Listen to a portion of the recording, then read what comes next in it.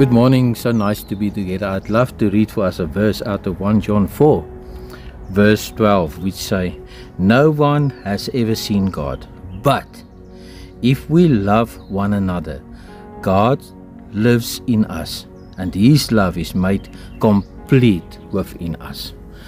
So what Pastor Andre said this Sunday, he said we are in partnership with Christ, and Christ is part of our lives. So He imparted something into our lives. So we are working with Christ, and let the world experience His love, His fullness, His glory, and what we have we can give to the world. So the love which Jesus gave to us on the cross, His fullness which He gave, we can share that to people around us.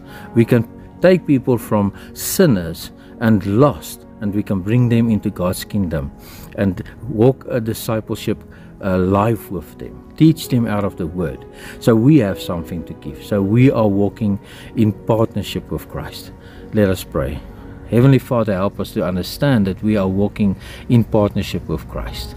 So what He's done for us, we can bring to the world, and we can give to the world. Help us so that we can sow the love of Christ to the world. We ask this in Jesus' name. Amen. May you have a blessed day.